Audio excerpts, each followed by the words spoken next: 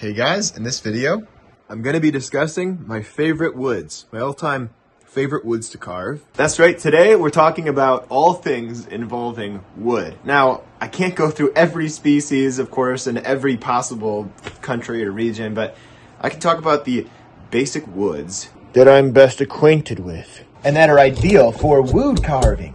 And yes, I forgot, most importantly, I'll be telling you what my absolute top 5 favorite woods are to carve across all the boards of, no pun intended, and why it is my favorite wood. And to start this, I wanted to show you, first of all, kind of the way that these woods carve. So I will actually be carving the wood, and to do that, I'm just going to use a 1.5 inch Helvey knife.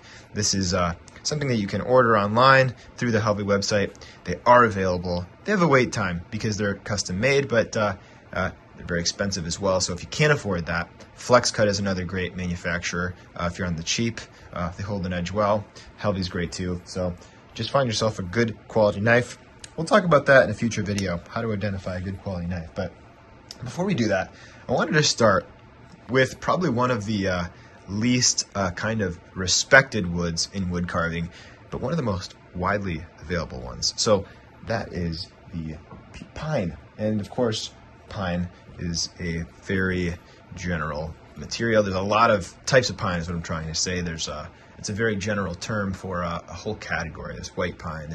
There's all these subspecies as well within the category of white and yellow and red pine. This, I believe, is a white pine. I'm pretty sure that yellow pine is generally deemed as not ideal for carving. So if you can find some good white pine, I believe Home Depot sells some white pine as well online. You can probably order some white clear pine. Try to stay away from the knotty stuff, but it's going to look something like this. This is kind of a weathered old piece, but I'll show you how it carves. It's very smooth. It's pretty buttery, in fact. It's a very even cutting wood. The downside to pine is you do have hard and soft winter growth rings, which brings me to my first point here. When you're carving a wood, you're kind of looking for a wood that's homogeneous. Now, what I mean by that is a wood that is even all the way through, and the presenting challenge here is the hard growth rings. This indicates the winter growth of the tree, and the winter growth, of course, harder on the tree, it grows more slowly and more densely, and that creates a hard textural experience as you move through the warmer rings into the winter ring. What's fun about this is if you look closely, you can see the dead of winter, right? The coldest part of winter, and as it progressively slows down and speeds up, right? So kind of tell you about the tree and the seasons. That being said, pine, white pine, has a pretty strong, what I call grain presence, again, referring to the extreme differences between the summer growth and the winter growth. And that makes it not the perfect carving wood, but my point is, man, you can really do some nice cuts in a decent quality pine. And so it's not to be forgotten about. I mean, look at this. This is really good control. It's soft, it's easy to work, it's got kind of nice coloration to it. It's great. Moving on to a more commonly carved wood is cedar. Now, cedar is, of course, another kind of broad group of woods that, of course, have a subspecies. I'm not the expert of wood that you might need, but I can tell you that cedars are also a good material to work with. This is a white cedar. White cedar, believe it or not, is actually a little bit stringier than red cedar. And so western cedars, western red cedar, aromatic cedar, those are actually really nice to carve. Very even grain texture, very pleasing aroma. You should be careful though. If you're power carving cedars, they tend to have a strong impact on the respiratory system.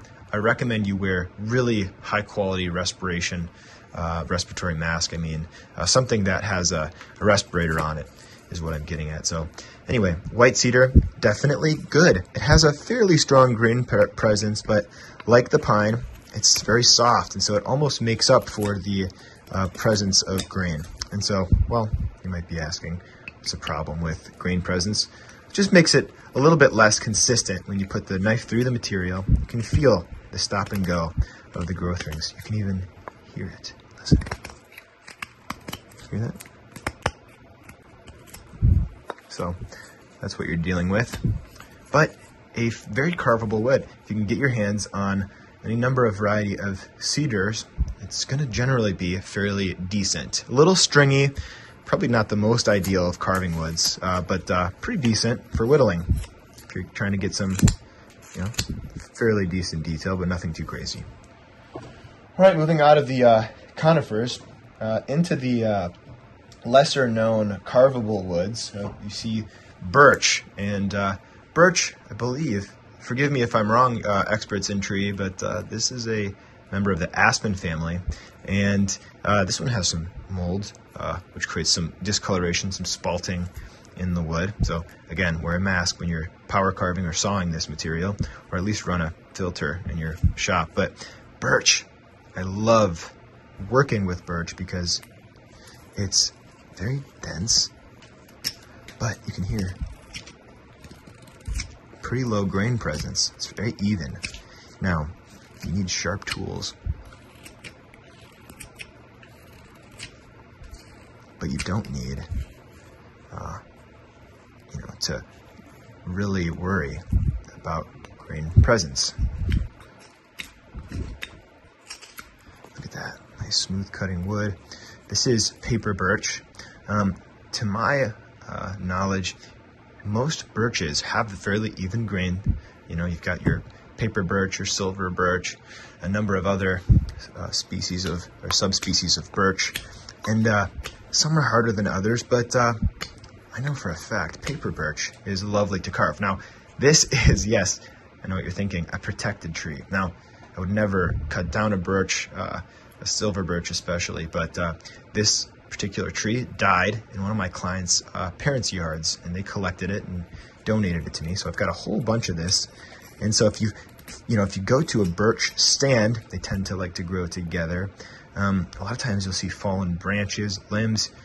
If you can get near the northern parts of the United States into Canada, you'll see some paper birch. Again, not probably the most widely available through internationally, of course, not so much. I don't know a lot about where birch lives. I know I've seen it in Sweden, and through the woods in Stockholm, I've seen quite a bit of birch there. But so for those of you in the European countries, I'm not sure if you have birch. Usually it tends to grow in more cold and northern environments, but it's, as you can tell, really great to carve. So if you can find some birch, it's going to suit you pretty well. Not a beginner-friendly wood, though, I should say, because it is hard, and you really have to know about sharpening your tools. To that point, another soft wood that's lesser known as a carving wood, but still pretty good nonetheless, is willow. This is a pretty dry, hard piece of willow, but generally, willow fairly soft as a whole category, and workable. Again, this is a really hard piece of willow, but yeah, it does make for decent carving wood, and especially if you can find the wood green, meaning fresh, not dried yet. It's going to carve really well. It's a little stringy, does well with power, just like cedar does, birch does. They respond well to power tools. So willow, another broad category of woods that are very carvable, and of course varies per piece. This is a hard one, so low grain presence on that as well. And moving to our kind of less carved woods, for good reason, walnut. Walnut, although it's commonly carved in Europe, is a harder material to work in, and that's what keeps people from messing with it. Of course, similar hardness to birch, a little harder than birch, closer to your maples. Of course, there are soft maples as well, which I don't have in this video, but maple as a large category of hardwood if you're in North America, and I'm guessing some parts of Europe. Excellent tree, excellent carving wood. Very much like birch, just a tiny bit harder, higher wearing. Black walnut is, as far as I know, largely kind of divided up in woodworking as kind of two broad categories. You've got your American black and you've got your English walnut. English walnut, as far as I know, is a little better for carving. I don't remember exactly why, I just remember reading that it's ideal. I've never really used it, so you Brits out there can tell me if you've carved it. But walnut is a good wood to carve if you have a lot of patience and some really sharp tools, or power carving burrs. You're going to find great results in black walnut. Again, it's hard, so there's a reason why you don't see a lot of black walnut carvings, especially in the beginner realm. So definitely, if you're new to carving, probably stay away from black walnut at first. Okay, now some of my absolute favorite woods, right? Kind of ranking these, if we were to rank them at the end of this video, we are going to do so. One of my absolute favorites, butternut. Now, I understand you're saying to yourself, Alec, how are we supposed to get butternut? Who gets butternut? Where do you get it from? Well, to be honest, it's pretty hard to come by now because this canker, there's a worm that likes to wedge itself in between the bark, excuse me, and the cambium layer. Am I saying that right? Basically, the wood is kind of slowly going extinct and is protected, but again, this is old wood, and it's collected years ago, and I'm not sure about the laws regarding butternut. I'm sure you can cut it down in some states in the United States, but I'm not sure where it stands in the rest of the world. But you can just see,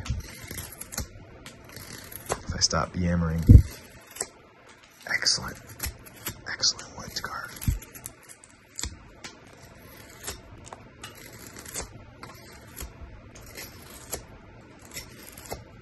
Look at that. I mean, I could just do that all day, but clean, holds detail well, nice grain. The downside is, although it looks like it has a very strong grain presence, it doesn't have that. But the downside is not that, but that it's very contrasty. So if you're doing a small carving with a lot of detail, that grain can distract. But yes, it is true. This is really not as pronounced of a grain presence as you would think. It looks strong, but it's not showing up on the tool. It's very even. So excellent wood for carving, which makes me sad because there's not very much of it around, at least in my area. Here we go, one of our most commonly carved woods. This is basswood. Now, something to note about basswood, it tends to have a interlocking grain pattern. So the fibers of the wood tend to kind of intermingle with each other, which is why it's so great for carving. It tends to move, sort of more consistently. So you can go in one direction and go in another with relative control. Of course, you can see one direction worked better than the other. It was cleaner moving this direction than it was moving in this direction. You get more splitting there. It's just a stable wood. It's soft. Holds detail well. Now this is under the subspecies or the major species of linden. Linden is available as linden or lime wood in Europe. Again, increasingly hard to come by from what I'm hearing from my European friends. In the States, basswood's fairly plentiful. You can buy it from craft and hobby shop. Michael sells some little pieces here and there occasionally, and that's our kind of craft hobby shop in the States. And random sort of spots online, maybe not so random, wood carving suppliers, stuff like that. But basswood, again, interlocking grain pattern, holds detail well. Generally speaking, basswood grown in a warmer environment is going to be softer. And this seems to be true of most woods. If a tree is growing in a faster growing climate, it's going to tend to be a little softer, which is probably better, right? So at least if you're starting out and don't want to put a lot of effort into carving, you're going to get, happier. You're going to have to worry less if you have a softer wood. So that's basswood. Awesome, awesome wood to carve. All right, let's see. Well, we've basically concluded our kind of little foray into wood, and I wanted to mention another type of wood. But before I do that, just a little peek at my lighthouse. This is from Basswood, just to show you what you can do with a little whittle project. It was carved from this. Actually, if you search Easy Lighthouse Whittle, it'll come up, my name. But anyway, the wood, it's not really a wood that I really love to carve with, is cottonwood bark. Now, this is a very exclusive wood, so I won't devote a lot of time to it because, man, it's sort of hard to come by. And in North America, it tends to like the plains regions of the country, and it's very dirty. It dulls your knife up pretty quickly. But if you can get your hands on some cottonwood bark, you've got your eastern cottonwood bark, which is, of course, the eastern side of the United States and North America. And then you've got your, you've got all kinds of cottonwood, but the best ones for carving are your plains cottonwood bark. And then you've got your black cottonwood, which, as far as I know, is generally a more northern cottonwood.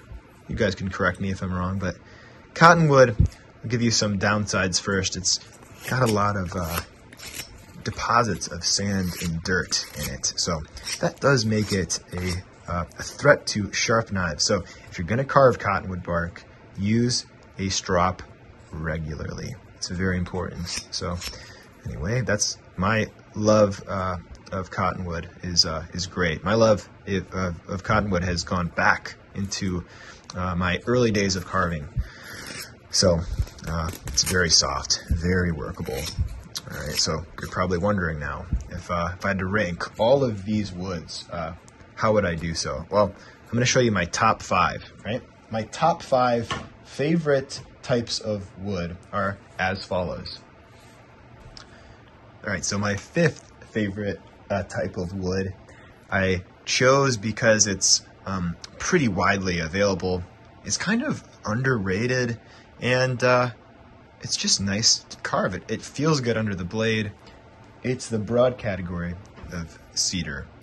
Cedar is really a nice material to work with. I've always enjoyed it, and I recommend, even if you're a beginner and can't get a hold of basswood and you have some cedar around, it's a great way of just kind of cutting your teeth on carving it. It is directional, so it requires a little bit more care than basswood does. It doesn't like to be carved in other directions, so it'll teach you what you need to know about grain and grain presence. But it's my 5th favorite wood. My fourth favorite bit of wood I chose because, well, it's even more widely available than the cedar category, and tends to be really soft, even softer than cedar. And if you find the right piece, has pretty low grain presence, and that's pine. Pine is a great material and underrated. In fact, I've read books where folks say, stay away from pine. Pine is the bane of the woodcarver. And so for years, I didn't even touch this stuff. But the reality is, it's actually pretty nice to carve. So pine is my 4th choice as favorite woods to use. 3rd, I chose this one as 3rd. I might have put it at 1st if it was more available. This is a wood that's been threatened by the blight of this particular, I think they call it a canker, and I'm not sure. I think it's a worm of some kind of an insect that's attacking it, but it is fantastic. It's soft, low grain presence, beautiful grain pattern, but not widely available. That's why it didn't take the 1st place, and that is butternut. Butternut is a fantastic wood to carve. I hope that you can get your hands on some before it goes away. And I'm not trying to create some rush towards everyone getting basswood, butternut, but it's really a nice material to work with. So yeah, that's my 3rd. My 2nd wood I chose because while this particular subspecies not so widely available, and actually not it's actually protected, so I shouldn't be too excited about sharing this, but it's my probably favorite wood to work with outside of, well, of course, the #1 wood that I chose. So it is the birch category. Now, again, probably not going to be getting your hands on a lot of white birch at the stores, and for good reason. It's protected, at least in Michigan. Don't know about other states or other countries, but that's what I've heard at least. It's great to work with, even grain. It's hard. It's hard. So no, I don't think it's probably the ideal beginner wood, but look at just the way that that knife moves through the material. And that chatter you're hearing is cracks. It's not grain presence, but it has even grain, low grain presence, meaning the winter summer growth rings are not too different than each other. So it just makes for an excellent wood to carve. The birch category, silver birch, white birch, all that. I know there are many other types of birch. They all tend to be pretty dang awesome, and definitely a great intermediate wood. And I love the coloration. That's another reason I chose it. This white kind of color. I love silver birch, where you just have this sort of muted kind of version, almost sort of a papery texture. Not quite as, of course, papery as paper birch, but it's just a picturesque wood. And I love kind of framing a carving with that exterior, that kind of birch line, strange kind of, texture that birch has. Without further ado, I almost just spoiled the surprise. My final wood, if you didn't already recognize it, as I almost ruined it, is a very widely available wood in the carving realm. It's kind of bland, but that's kind of why we like it, right? It sort of presents itself with unlimited options. It's neutral, it's cream colored, it has a low grain color presence, and just incredibly easy to work. You may think I'm basic for putting it at the top seat, but I will do so anyway. It is basswood. Basswood is so fantastic to work. It just has this pleasing sound. Listen.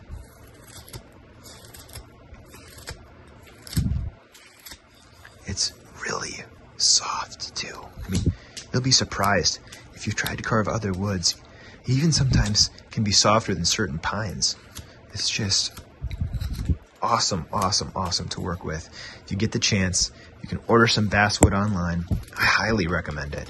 Basswood has been carved for hundreds of years. If you've gone to your local museum, it's likely that your art museums, at least, will have very old European limewood carvings, and those are a close relative of basswood. So limewood, basswood, the linden family overall has a lot of great options for carving. I guess I'm not aware of anything outside of limewood and basswood within the linden category, but I know for a fact that those are both ideal carving woods, and that's why they take the seat of my favorite carving woods. Thanks a lot for watching this, guys. Please, if you're interested in wood carving and you'd like to kind of expand your skill set and learn more about carving tools, knives, gouges, all the other tools that go into carving, and specifically, you'd like to learn about projects that involve, well, realistic faces, maybe like this one, or like this one, then check out the link below. If you click the description right below this video, and I think it's more, the more tab, you'll see the first link there, the blue letters. It's going to take you to the online school, and click that. You can subscribe there. It's how I support myself to make these free videos. And thanks a lot, guys. I really appreciate it. See you in the next one. And you can see the videos available on the school are floating by, and there's a lot there. There's a new video added each month. Actually, two videos. But I guarantee a minimum of one, and most of the time I do more than that. But anyway, new projects every month, all added to the collection. You can see them all at any time, and so that's it. Thanks, guys.